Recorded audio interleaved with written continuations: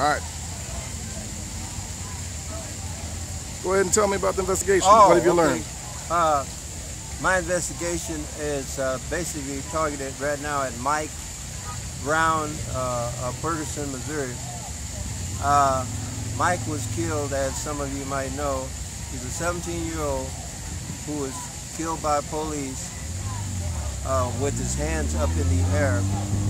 And as far as I can, my information leads me to say that he was shot 10 times. This rally here at 47th and Broadway is just one of the many rallies that's going on now simultaneously throughout other states. We want to send a message to all departments, police departments in all the states, that the people is sick and tired of reading about police abuse in our states.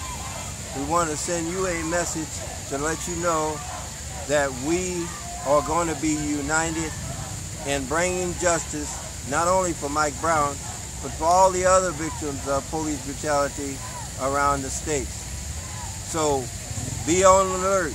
This is not just an isolated protest. We will make changes because we have the numbers.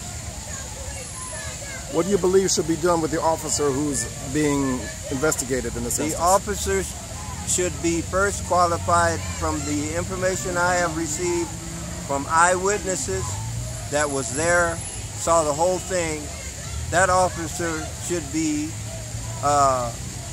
convicted of murder.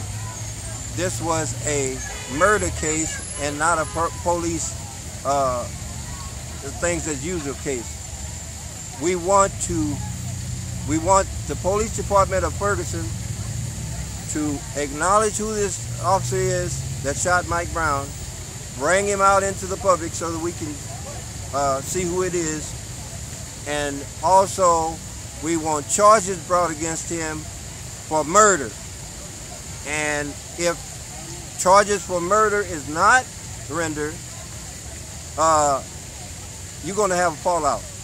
And it's going to be worse in Ferguson, because the people right now is on edge and they're waiting to see what you're going to do with this officer who killed Mike Brown. So I urge you to take care of this situation properly and convict this officer on the charge of murder. If you don't convict him, you will have a negative fallout throughout the states. Do you believe the federal authorities should become involved? I want anybody to get involved that's going to be independent of the police department. I think the federal government would serve our purpose a whole lot better than an investigation throughout the Ferguson investigation through their media. All we asking for is justice.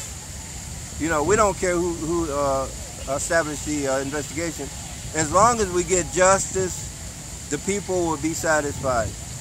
But if we don't get justice in this case, it can be a fallout that none of us want. We won't like it. None of us won't like it.